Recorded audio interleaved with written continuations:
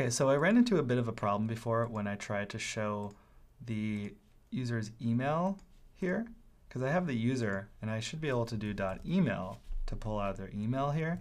The problem was that this second tweet didn't have a user, which is probably wrong. I want to make sure that every tweet actually has a user. So if I try to do this, I get an error, and it says undefined method email for nil class.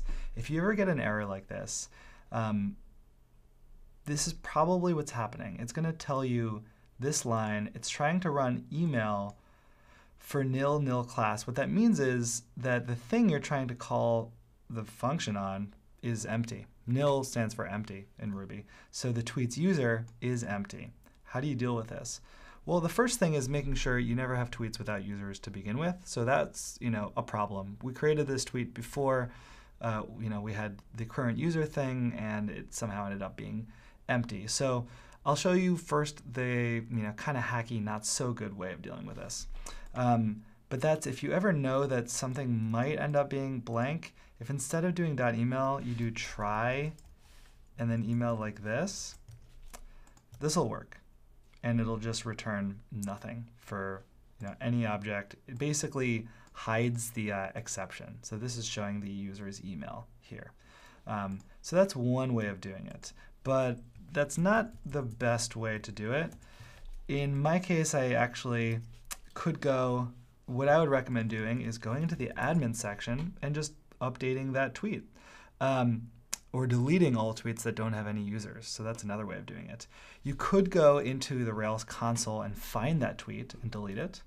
So I will show you how to do that here. Which one was it actually? It was tweet number, I think it was ID 3. So let's just guess that. Tweet.find3. No. 2, 4. Yeah, OK. So tweet number 4 has a user ID of nil. So I could delete that now with tweet.destroy, and that would delete it, and that would get rid of the problem. But you don't necessarily want to have to go into your console each time. So the easiest thing is to just add tweets to my admin dashboard. And in the admin dashboard, I'll be able to do all of that like editing and deletion and stuff like an admin user should be able to do. So all that you have to do to get tweets to show up in your admin dashboard too, so you can edit them, is run that. It's an active admin generate command. I believe it's Rails generate active admin resource, and then the name of the resource. So this is tweet.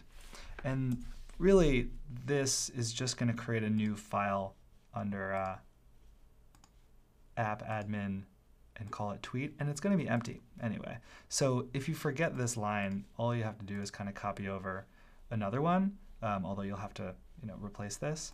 And here we have a tweet, so now if I refresh, I can see all my tweets. There we go. I can't see which one has no user on it, but if I go into it, I can do this, and there we go. I can just delete it from there.